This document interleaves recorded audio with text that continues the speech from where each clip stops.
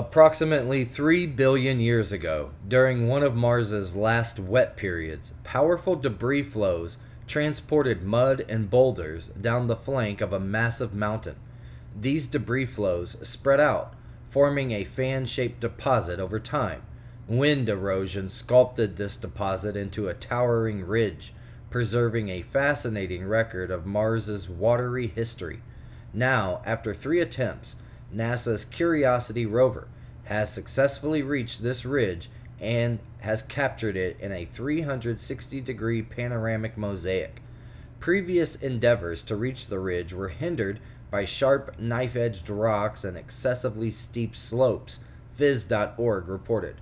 However, after summoning one of the most challenging climbs in the mission's history, Curiosity arrived at its destination on August 14th of this year. At this location, it can use its 7-foot, 2-meter robotic arm to study the long sought-after ridge in detail. And since 2014, the rover has been steadily climbing the lower slopes of Mount Sharp, a towering geological feature stretching 3 miles into the Martian landscape. Along this ascent, the rover has uncovered compelling evidence of ancient lakes and streams, each layer of the mountain telling a distinct story about Mars's evolving history.